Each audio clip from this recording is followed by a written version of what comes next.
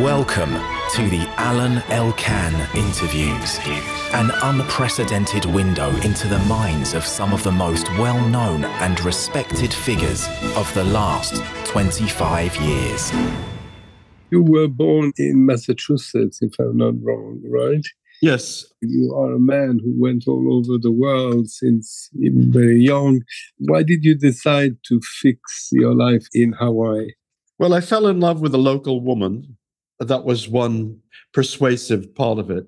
But also, I've traveled a lot, and Hawaii is like a third world country. It's like a banana republic with a lot of advantages. It doesn't have the usual deficits that a third world country has.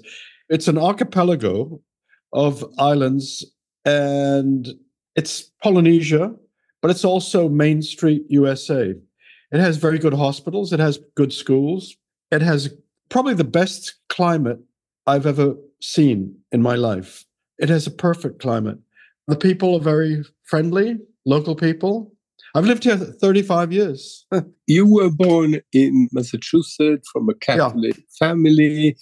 You were a Boy Scout. I mean, you had a perfect American Catholic young boy education. Your father was French origin, your mother Italian origin, but still you are American. But you speak English like an English person. It's because you lived in London for so long, because you lived in the Far East, because you lived in Africa.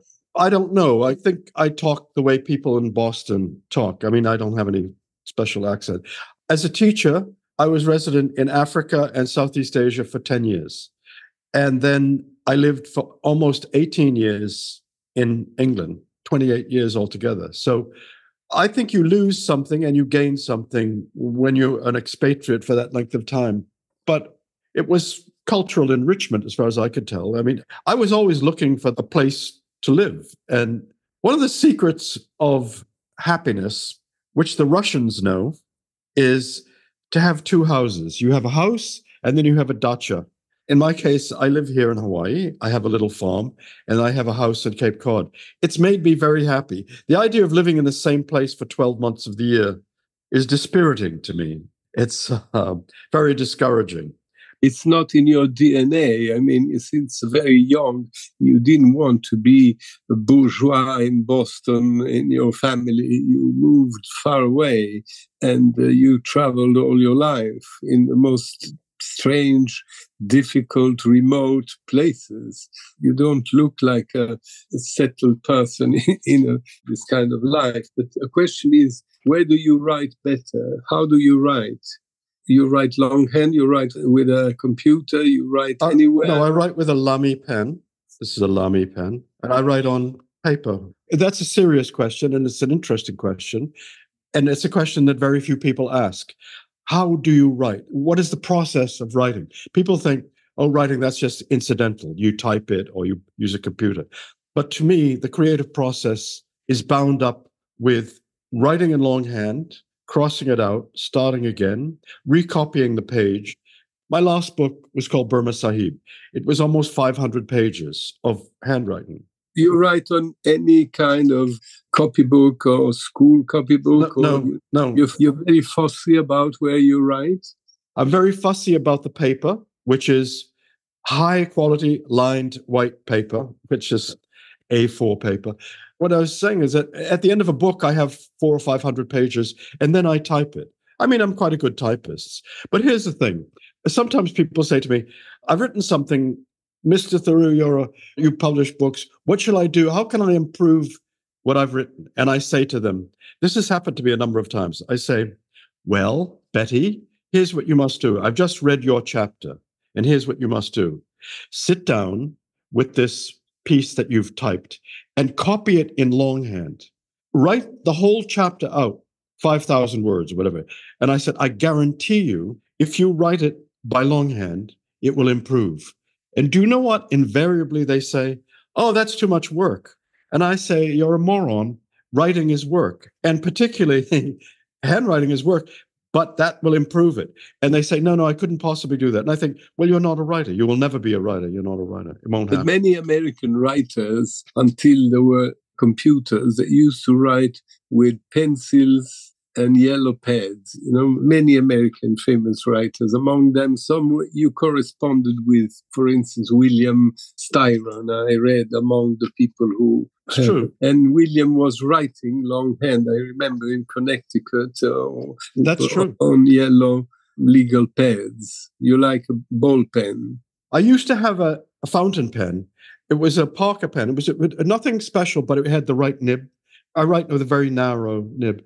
And my house was broken into and the pen was stolen. They just emptied a drawer and they took everything in. And I've never been able to replace that. But a Lamy pen has a very thin nib and has a large amount of ink. And also, it's ergonomic. You can hold it. William Styron, yes, used to write in longhand. He couldn't type. He didn't know how to type. Yeah, many other people have done it. I need white paper. How do you write? I mean, you write in the morning, in the evening, in your study? How many hours? Hemingway used to say you have to finish before you lose concentration and then start the next day, right? He said that, even if you think you could write more, stop it and start the next day. What do you do? What is Paul Theroux?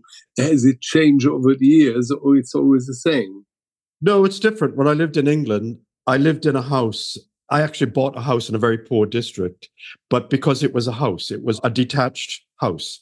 That's when you lived in Dorset or in London? No, in London. South London. So I could only live in a city where I could live in a house. In London, you can live in a house. Rome, no. Paris, unlikely. Berlin, unlikely. New York, some people have houses, but I needed to live in a house where it's quiet. So my method was, because the weather was so bad, I just woke up in the morning, and as soon as the house was empty, my children went to school, my wife went to work. When the house was empty, I sat down to work. If I started before they left, my wife would say, I can't find my keys. I'm looking for them. What are we doing? And she would interrupt. So I'd say, well, we'll find your keys, and then you go. And then when the door closed and the house was in total silence, I could sit down and work. So that was usually bad weather, and I worked all morning. I had lunch, then I went for a bicycle ride in the afternoon, and I sometimes worked in the evening before my wife came home from work and before the children came home from school. I could only work uninterruptedly. Here in Hawaii, I do the same. My wife also works. She goes to work. When she goes to work, I sit down and write. So I need absolute silence. I can't bear people talking to me or the phone ringing or any of that. So, and like most writers, I procrastinate. I sit down and I don't write right away. But I can say, Alain, that from roughly 1963 or 64, which is 60 years, I have always been working on a book. There's never been a period in my life when I wasn't working on a book. So I wake up in the morning with something to do. The problem is, how do you resume? I try to get into the mood and I try to stimulate that. William Styron is a good example of someone. He wrote a book, then he didn't do anything for a couple of years, then he wrote another book, then he didn't do anything for a number of years, then he wrote another book. He wrote 4 long books. I knew him very well, actually, and I often saw him. He was very melancholy. He had serious depression. My life would be more easily compared to George Simenon than to Styron or to other people. Simenon wrote a book, and then he wrote another book, and then he wrote another book. You don't smoke pipes like Simenon. I used to. I also have not slept with 10,000 women like Simenon. But Simenon is one of my favorite writers. Yeah, he was a good writer. Very good. Not only Maigret, but in your life, you have been in correspondence with major writers who, I don't know if they were all your friends, but from Gore Vidal to Bruce Chatwin to Iris Murdoch, Stephen Spencer, Nadine Gordimer, Graham Greene. But your friend, the one that is more mentioned when one writes about your life, was V.S. Naipaul, right? And you were very good friends until you wrote Sir Vidya's Showdown. I don't know if it's the right pronunciation for the book, but where you change your view on him, and this created a break, and then you repatched in 2011, just 1 year before he died. So was he very important in your life? Was it a major friendship encounter vis-a-vis the others or not? No, it was a major event in my life. You started our conversation by suggesting that I was a member of the bourgeoisie. I was not. We were we were lower middle class. We were not bourgeois. My ambition was to be bourgeoisie, to be bourgeois, but I failed. We failed. I grew up in a family of 7 children. So my parents read books, but I never knew a writer. So I didn't know a real writer till I met Naipaul. And I met Naipaul in 1966 in Uganda, in Africa. And that was a major event in my life. First, he was an extremely good writer. As you know, he is a great writer. He was a very flawed man. He was actually crazy in some respects. He was very depressive. He was probably bipolar. He could be very violent to women. He could be very violent to other people too, screaming. And he was possessed with a kind of rage that you find with people of color, you might say, Indians, West Indians, Africans, who live in basically a white society. So he got over that. But when I met him, I said, what's the greatest compliment you can pay to a writer? Read his books or her books, right? So when he came to Uganda, he had published 5 books. I read all the books. So when I met him, he said, have you ever read anything I've written? I said, yes. He said, what? I said, I've read everything you've written. And then he tested me. He said, what about this? What about this? I've described him as like a drill sergeant in the army. At ease, attention, stop. What's that? What are you doing? What is your major malfunction, numbnuts? What is your problem? Like a drill sergeant, the kind of sergeant that you would terrify a recruit. But I liked it. I thought, this is great. This man is taking me seriously. So he read things that I wrote, and he was the first person in my life to take me seriously as a writer. And at that time, I didn't know this, but he was struggling. He was a struggling writer. He was very underpaid. In Uganda, he was being paid by the Congress for Cultural Freedom, which was an aspect of the CIA. He found that out later. So he was basically just a teacher. He hated it. He hated Africa. He was very uncomfortable with Africans. But it was a major event in my life because he took me seriously. And he also asked me important questions. I mean, when he read something I wrote, he would analyze it. And he would say, why did you write this? Why don't you do this? He took me seriously and he liked what I wrote. And he introduced me to people. So when I quit my job in 1971 in Singapore, my wife was English, my then wife, my ex-wife. And I said, well, let's go to England. And Naipaul's there. I can live in the country. I can work. And I will have a friend, my only friend, really. We fell out. It's a long story. But Servidya's Shadow is the book. Explains how I became a writer, my relationship with Naipaul. But it wasn't a year before he died. I reconnected with him in 2011 at the Hay Festival, and he was alive. He didn't die till 2018. So I knew for the last 7 years of his life. I was there at his deathbed when he was in the hospital. So he's a very important figure. But at the end of his life, the last 10 or 15 years of his life, he calmed down. He was married to a very kindly, motherly woman, and he was a happier man. But in his early life, he was angry, difficult, explosive, sadistic to women, and unfaithful. When my book was published, people said, how could you be so cruel to this man? I described what he had done. And then his biography was published, written by Patrick French, and people said, oh, I see, he's worse. But let's talk about Paul Theroux. I mean, I know you're fascinated by writers somehow, because maybe it's your last book, I'm not sure, Burma Sahib, the book that takes place in Burma. Your character, Eric Blair, he's George Orwell somehow, yes. Right? I mean, you took inspiration about George Orwell, and it's an interesting book because it is a man who quits school. He's a policeman in Burma. He's in the police. And then he realizes that the British Empire was not very good, right? He changed his mind. If I understand well, he feels the opposed after that, the despotic nature of the British Empire, right? And he becomes anti-colonial, quite modern in a way, because this is what's going on today. I don't know if this is a metaphor to explain the world of today, but all that is true. The unusual thing about George Orwell is that he wasn't born George Orwell. He was born Eric Blair. He was a student at the best school in England, Eton College. Very expensive, very exclusive. Blair's father did not go to Eton. Blair's father was an opium agent in India. And Blair was born in Motihari in Bengal. So after Eton, what do? He was thinking, what shall I do? should I go to Oxford? Should I get a job? His father said, no, Eric, go to Burma. You have a family in Burma. His mother's family was called Limousine. They were from Limoges, and they were French shipbuilders, antique merchants. So Orwell was half French, and his family still lived in Moulmein in Burma. So he thought, I want adventure. I like Rudyard Kipling. He's stimulating. My father was in the British Empire. I have family in Burma, and I don't know what to do. And I'm 19 years old. What shall I do? He became a policeman.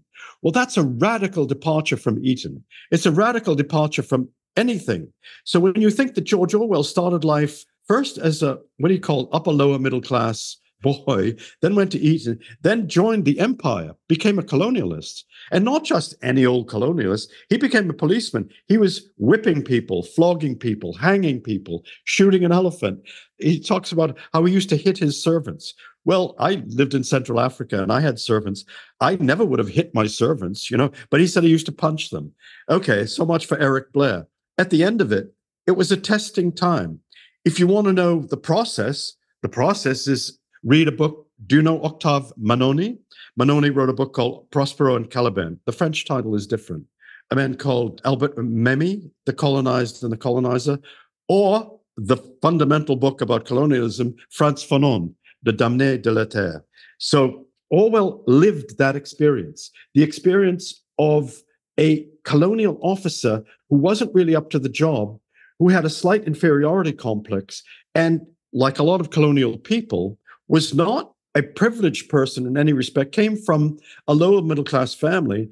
But when you're in the colonies, your accent improves, your class improves, you have money, and you have servants. So Fanon describes this process of how the colonizer is coarsened by the experience, but at the same time, he improves himself socially. So all of this was very confusing to Eric Blair, who, after 5 years, realized, I have made a huge mistake. I'm part of the worst system, a racket, the colonial system. What do? He did an amazing thing. He became a dishwasher at a restaurant in Paris. He went from Eton to 5 years in the police to being a dishwasher. And then he wrote a book about being a dishwasher, down and out in Paris and London. Then he wrote a book about Burma called Burmese Days. It's an amazing trajectory for a person. And when you read a biography of Orwell, also he changed his name, I may say. So changing his name, changing his profession, that was very important. If you read a biography of Orwell, you see what's the shortest chapter? It's the chapter in Burma, because biographers don't speculate. They don't say, maybe this happened or this could have happened. They say, we don't know, so we can't speculate. Well, a novelist speculates, and that's my role in life, is to speculate, to invent, to imagine, and to create the person that he was. I think you wrote 56 books, if I'm not wrong, right? Between travel, novels, nonfiction. I mean, as you said, you work all the time on a book. Yes. And yes. most of this work of yours, I mean, not the physical books, I don't know if the physical books, but most of your correspondence with all these writers, most of your notebooks of your archive are now at the Huntington Library in Pasadena, near Pasadena. That's correct. You wrote many books. Many of these books became also famous movies or TV series, Mosquito Code, for instance. But the Great Railway Bazaar in your early stages, I think it's 76, became your first big bestseller, right? Because you were living in England, but you describe a trip from England to Japan, right? I mean, you cross Europe, Asia, to Japan by train. Yes. So why did you do that? I had published a book because I didn't have an idea. I had lived abroad for 10 years. I never wrote a travel book. I didn't even like travel books. The first sentence of Tristes Tropiques, the Claude Lévi-Strauss book, is about, I don't particularly like travel books, and here I am writing one. Another famous writer who wrote a wonderful book on Italy is Stendhal. Another one is Goethe. I mean, famous writers wrote also they wrote much better about Italy than Italians. I mean, Stendhal or Goethe or Président de Brosseau. So it is an interesting genre. It's a very strange type of book because it's memoir, it's autobiography, it's geography, it's epistolary. One of my favorite books about Italy is by Carlo Levi. Christos si è fermato a Italy. Yeah, it's a great book. Christ stopped in Italy, right. But also, he was from Florence, and then he went to Basilicata.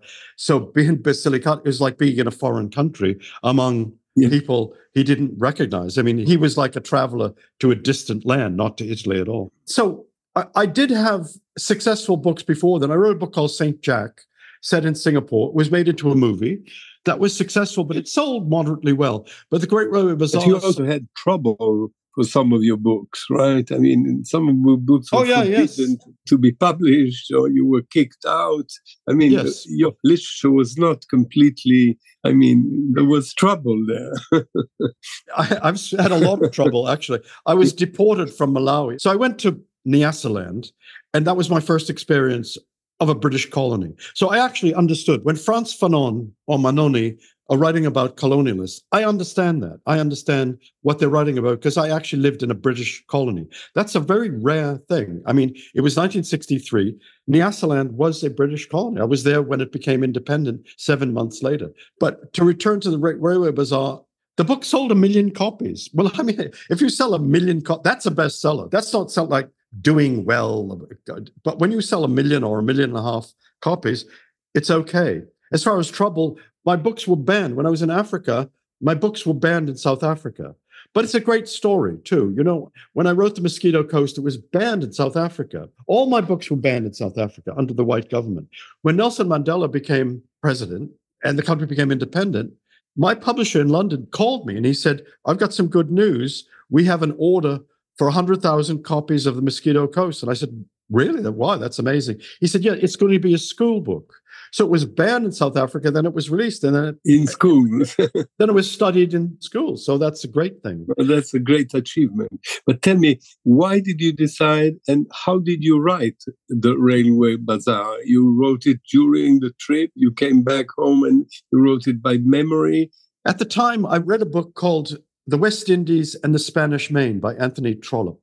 And Anthony Trollope described his writing method in it. He said, Anthony Trollope, you may or may not know this, was a post office official. So he worked for the post office. He also wrote novels, 60-odd books. But he was also a travel writer. He wrote a book about America. He wrote a book about Australia. But he said, every day, at the end of the day, I wrote about what happened to me that day in Cuba, in Jamaica, in Trinidad, and in Nicaragua. So he wrote on the ship. And he said, so when the ship arrived back in England, my book was done. I just said the end. That was it. So I thought I'm going to do the same thing. Every day I'm going to write what happened to me. Dialogue, description, everything. And so I had notebooks, big notebooks, and I wrote them and I carried them with me. I think there's 4 or 5 of them. I can't remember the actual number, but I remember they were big. And so when I arrived back in London, and I took the Trans-Siberian. How long did it take, the trip? 4.5 months. Too long.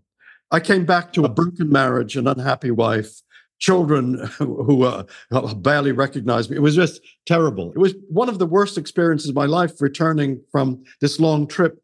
When I left, my wife's boyfriend had moved into the house. So I came back to a very unhappy house. So what do you do if you come back to an unhappy house? You write a book that's full of life. You turn your back on that. And you say, I'm going to turn this into gold. I'm going to be an alchemist. So I wrote the book. Writing the book wasn't difficult because I had the book in notebooks. So when I came back, I just put my notebook down and I just typed the book.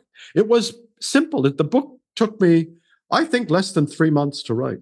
It's not a great book, but at the time, it seemed to be an unusual book because no one was doing it. What's easy then? You get on a train in London, you go to Paris, you get the train to Istanbul, you get another train, go to Tehran, you get another train, you go to Afghanistan. I mean, well, there are no trains in Afghanistan, so I skipped through. But what's easier than that? It seemed to me a simple...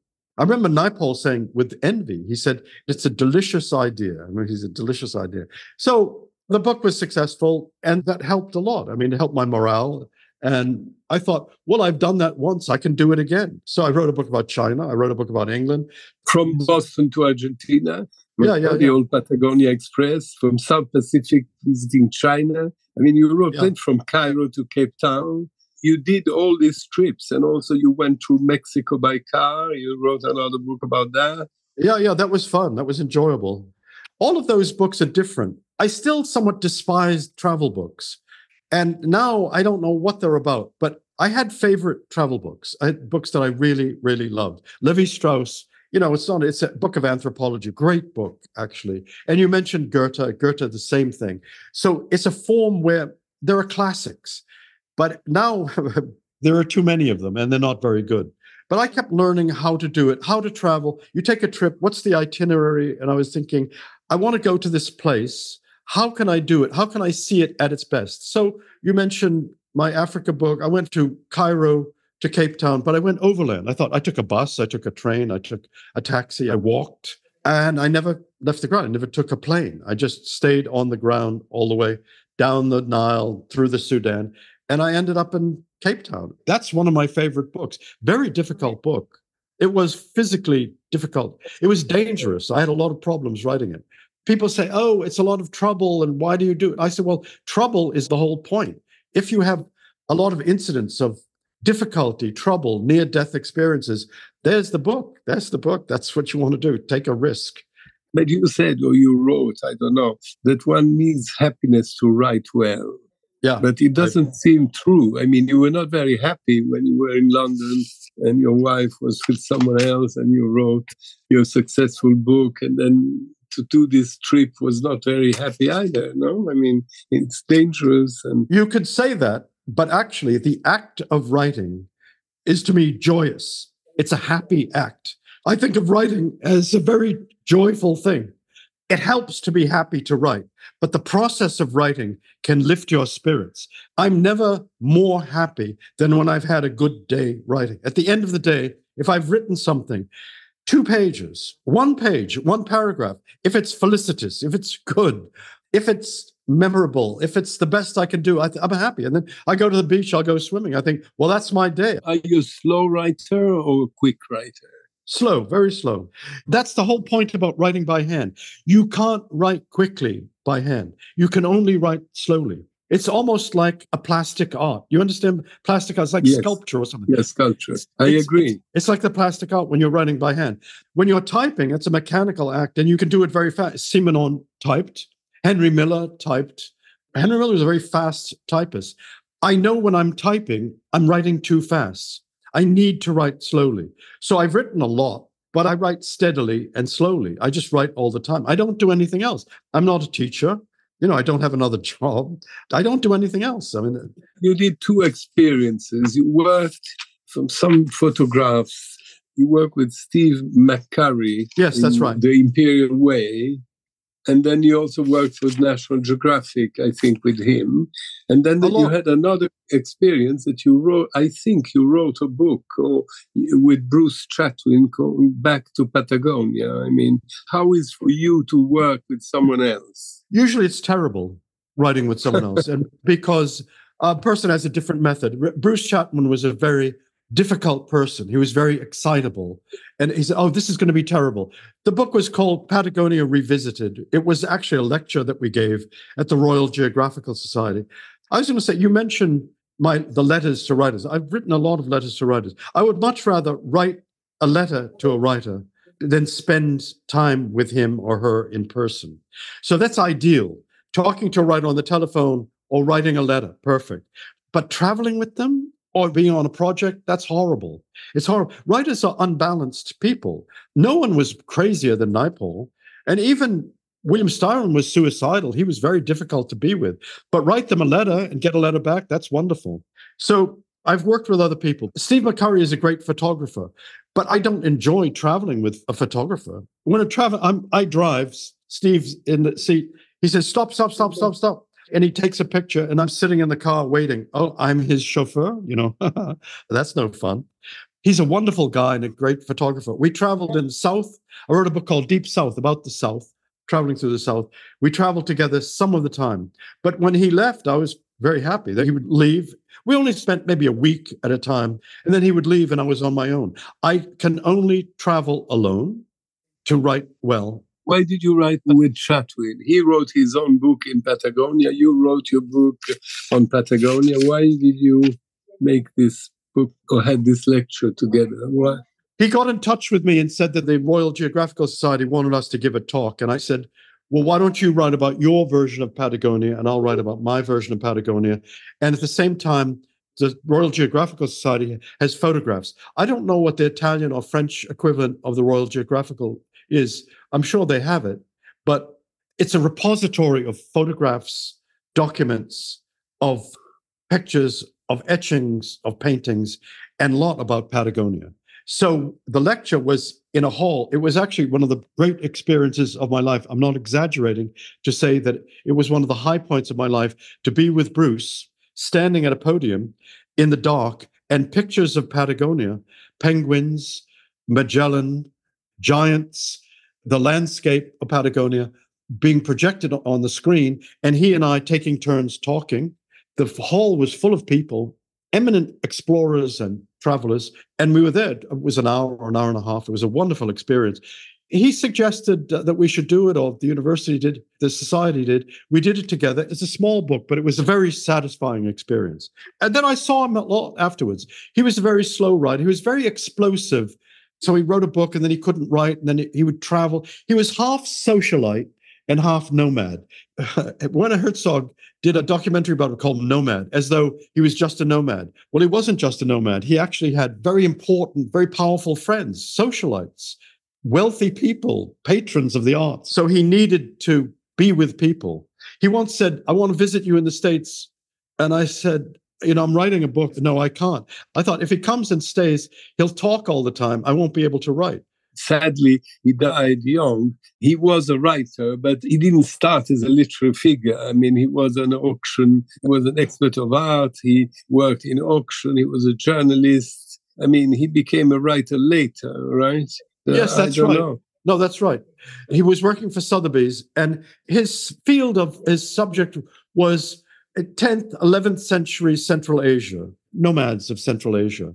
And he talked about how the relationships between one nomadic tribe and another nomadic tribe, and he even related to the Inuit people who went to Alaska and people in Africa. The symbolism of that was his field.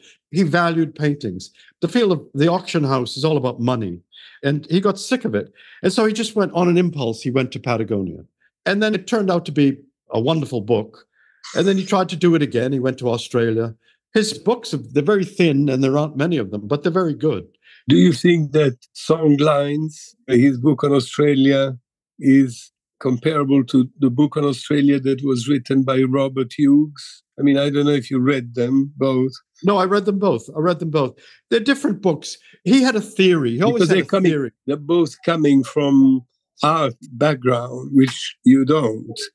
But in the same time, they wrote this book about Australia, for instance. The difference between the books are Chatwin was very interested in indigenous people. Do you know the book Crowds and Power by Elias Canetti?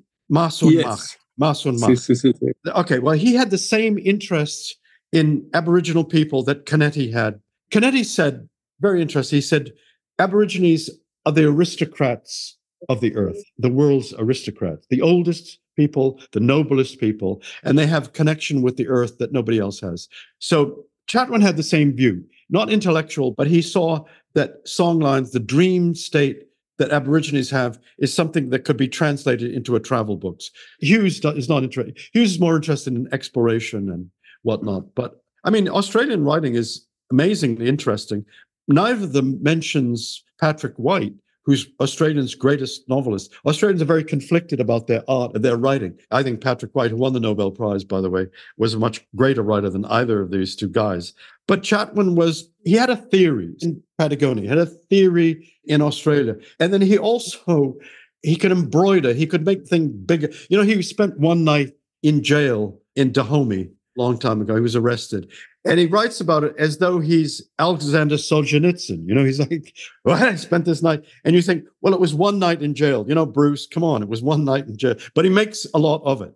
He had a dramatic side, too. And, well, that's what writers do. They exaggerate. But what is interesting is that you talk about your craft. You talk about your need to write all the time a book. you talk about friends, writers, you talk about, yeah, but you read a lot. It seems that, since you talk of Levi-Strauss, you talk this, that, you have read plenty of books. You don't say, when do you read? I read every day. I mentioned Fanon. I've just read a biography of Frantz Fanon called The Rebel's Clinic by Adam Schatz. Prior to that, I read the Manoni book, apropos of my Burma Sahib. I read at the beach. I have a special chair here that I read. Reading made me a writer. Reading made me a traveler. Travel made me a writer. I came from a big family. How do you find privacy in a big family?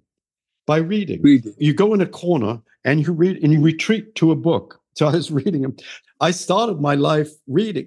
One of the amazing things and one of the pleasures of my life is that the writers that I read as a schoolboy, I eventually ended up meeting. So there's a famous comic writer, S.J. Perelman. He wrote for The New Yorker, but he wrote a lot of very, very funny books. When I was in high school, I read his book. I thought, this man, he's the funniest man. Eventually in London, I met him and I said, I love your books. And he did the same thing. What do you like? And I would mention, how do you flatter a writer or impress a writer? You tell them, I like this page. I like this description. I like this character. I was impressed by this. And so I read Graham Greene, then I met Graham Greene. I read Angus Wilson, then I met him. V.S. Pritchard. Why did you like Graham Greene? You said you liked Simenon and you like Graham Greene. One talks about, how can I say, Simenon, Maigret, murders, detective stories. And the other one talks about spies. Why are you interested in these two particular writers? They seem to be the ideal life, which is a life of writing that combined with travel, combined with a degree of celebrity, fame, which is, to me, when I was growing up, it's no longer the case, but a writer was a power figure. It was a powerful figure, and partly powerful because they were an outlaw, because they were outside the law, because they made their own rules. They were slightly dangerous, because their books were banned. I grew up in a period when you couldn't buy Henry Miller's books. Graham Greene's books were banned by the Vatican, said The Power and the Glory is a bad book. It's a very anti-Catholic book. You can't. The idea of becoming a figure who is powerful, notorious, well-traveled, and successful, that appealed to me a lot. So there's an element of drama, conceit, and celebrity, I suppose, to do with it. And if you come from a little family, outside Boston, you think, well, this is the ideal life. Graham Greene seemed to me to live an admirable life. It was an unhappy life. You find out later, he wasn't happy. He was miserable. He had a bipolar personality, and he had Catholicism on the brain. And that I now see that his Catholicism is a big flaw in his books. It was just a theory about damnation. Well, damnation is a silly idea. That's a silly concept. The idea that you die and then you're going to go to hell, that's something that you hear from people in New Guinea or the Congo. Oh, we're going to die and we're all going to burn. But a rational person can't possibly believe that. Graham Greene, I liked his work. I met him. I liked him as a man. Some of his books I thought were great, others not so much. But more recently, I thought, this is a dead end. You can't write about religion. You can't be guided by religion. Simenon was not a religious person. I mentioned them, but I mean, there are writers that I care much more. You don't mention Hemingway, another. No, I hated Hemingway, and I still dislike Hemingway. People were saying, "Oh, read Hemingway, read Hemingway," and I used to say, Hemingway is just a guy who has this very odd, self-conscious way of writing. In other words, his writing style is, you can mimic it easily. I could write like Hemingway. That's just silly. And also, who's he writing about? He's writing about people I'm not interested in. When I went to Africa, people used to talk about Hemingway. Hemingway doesn't know anything about Africa. I could speak Swahili. When you read Hemingway's Swahili, he's like a man who has a couple of servants who can say, Mumba Sigara, wewe kabisa sana, the way you talk to your cook. He could do that, but he didn't speak Swahili. I could speak grammatical Swahili. Who is he? He's a white hunter. He's got money. He kills animals. I'm not interested in that. So Hemingway's Africa is a fraud. Hemingway himself was a very unhappy and, I think, demented person. And his books were wildly overrated. I mean, another example I could say is that when you read Simenon, you realize that Simenon has something that Albert Camus attempted to have, but doesn't have. There's a book called Le Veuve Caduc. It's translated as The Widow. Le Veuve Caduc. Yeah. That's as good as L'Étranger. It may be better. that was played by Simone Signoret in a film. There's an aspect of Simenon that's better than Camus, much better than Camus. Yeah, but he was not considered. First of all, Simenon and Camus lived in a moment where Camus was a communist, right, and left-wing intellectual, and Simenon was considered a man who had collaborated with the Nazis, which was not exactly a good thing after the war, right? And in the same time, he was well known as a mystery writer more than a serious literary writer, like Camus. That's true. I don't know. They were coming from opposites. That's true. Camus is also a compromised person. I mean, he was, as a pied noir, I mean, he was a Algerian. He was against Algerian independence. He fell out with Sartre because of Algeria. I mean, the complaint that a lot of people have with Camus was that he was on the wrong side. He was basically a colonialist. I mean, he was on the side of the colonialists. When you read La Peste, name a character in La Peste who's an Arab. There are no Arabs in his book. There are no women in his book. Yeah, there are Arabs in l'étranger, in the stranger, the foreigner, I don't know, l'étranger. Yeah, there's an Arab. He kills an Arab. Now, what do you think? When you said that one has to read, it comes to my mind, did you read a small book by Ezra Pound called How to Read? Yeah, I've read it. I read it when I was a student. I loved Ezra Pound. You know why I read Ezra Pound? Because Jack Kerouac mentioned Ezra Pound on the road. He mentioned Ezra Pound. I thought, I'm going to read Ezra Pound. Ezra Pound was a crazy man, but I mean, ultimately brilliant and crazy. I've mentioned a lot of mental conditions of writers, but they do have mental conditions. But I would say, yes, I read he wrote a book called How to Read. He wrote a book called How to Write, the ABCs of Writing, and his letters, Ezra Pound's letters, which I read when I was 17 or 18 years old. I loved his letters. People who read occupy a special category in my life, people who read. Because if someone reads, you're a reader. I can talk to you. You have a bookshelf there. I'm looking at your books. You're a reader. Readers have a language, a special language that they can use that no other people have. I live in Hawaii. I'm in Hawaii now. No one reads here. No one. I don't know a single person. I'm Paul. And I go sailing, I go kayaking, I'll go swimming with people. I know a lot of surfers, I know a lot of people here. They don't read. So I'm speaking to them in a certain register because they don't read. When I go to the mainland, if I go to Boston or something, I meet people who read, and I'm speaking to them in a different way. But sometimes there was a man here, he was the biographer of Henry James called Leon Adel. He wrote the 5-volume biography of Henry James, Leon Adel, E-D-E-L. I used to have lunch with him 30 years ago. What a man. So he had read he'd read Edmund Wilson, he had read Turgenev, he had read obviously all of Henry James, and we used to talk. After he died, there was no one to talk to. So I can have conversations with people, but it's like talking in a different language. But when you're a reader and you meet another reader, you're able to converse. You have a range of reference. But why don't you live in a place where people read? I hate the weather, probably. It would be a metropolitan place. I don't like living in cities. Cities are nasty places. You have to live in an apartment. There are people all the time. There are people talking. It's noisy. It's interrupted. I can only live in a quiet place with good weather. So it's true that when I go to New York or Paris or London, I meet writers and I can talk to them, but I wouldn't live in a city. So it's a compromise that you make. I mean, I'm not the only person who did it. Robert Graves lived in Majorca. I mean, could you imagine a writer living in Majorca in a tourist paradise? Robert Graves, one of the most intellectual and also very prolific writer, he's living in Majorca with tourists on the beach. Graham Greene was living in Antibes and in Capri also. Yeah, that's right. He hated it. And Somerset Maugham was living in Cap Ferrat. Many writers lived in. But Somerset Maugham lived in a mansion. He lived in the house, the Villa Moresque. It was the house that the confessor of, I think it was King Leopold's priest, the priest that attended to King Leopold had this house. Was it Cap Ferrat? Cap Ferrat, yes. Yeah. And so it was a mansion. So he was nice and quiet. He had servants and it was all fine. But he was also a very influential figure. He seemed to live an admirable life, traveled, made money. His books were very successful. He wrote plays. He seemed to be someone to emulate. Lucky man. But he wasn't happy at all. I mean, The other thing that I'm interested in here, when Graham Greene hated to be alone.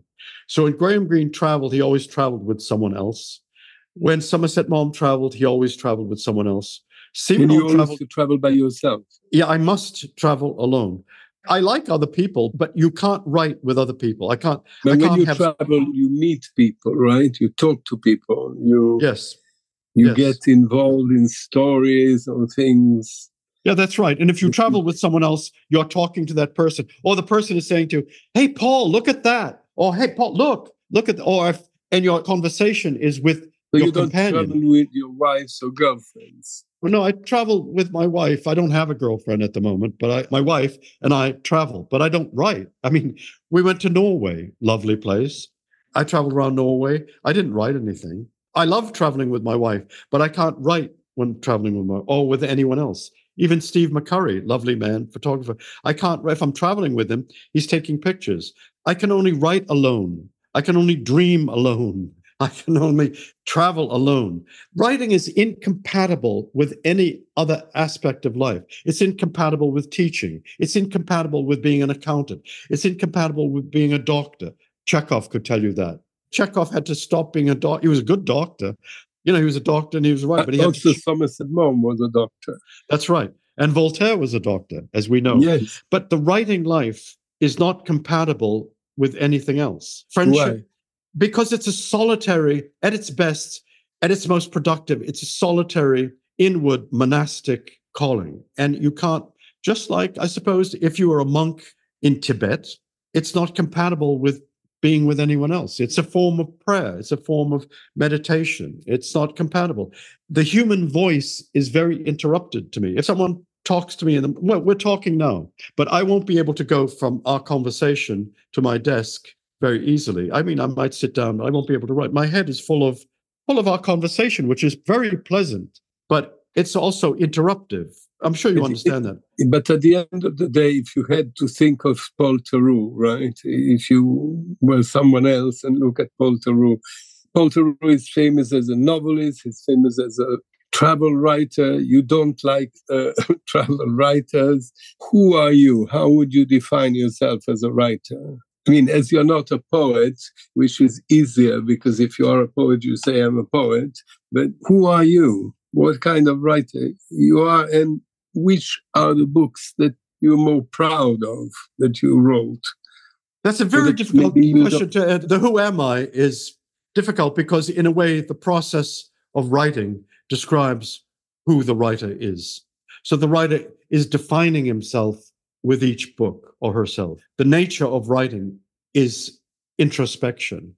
I happen to be very lucky. So I was born in 1941.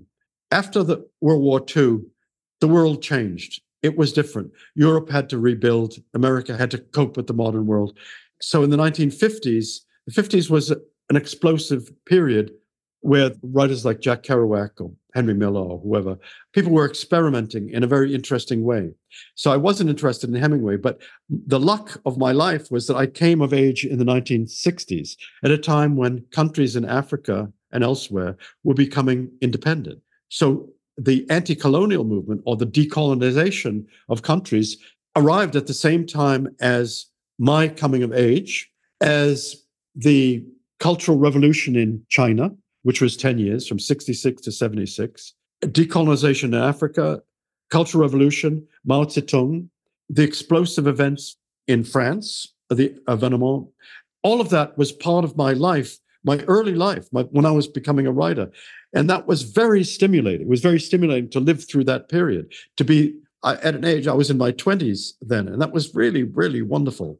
And so you ask who I am. I'm the child, I suppose, a product of the 1960s, but also a product of America in the 1950s. So I came of age then, and decolonization was very important to me. So when I'm always thinking of this sense of liberation, of people being liberated, and then also the contradiction. So I also lived through a period where countries became independent and then they became dictatorships. So imagine the luck of that, to see a country that was colonized become independent and then become a dictatorship. Well, that's amazing. So that has been my subject in a way.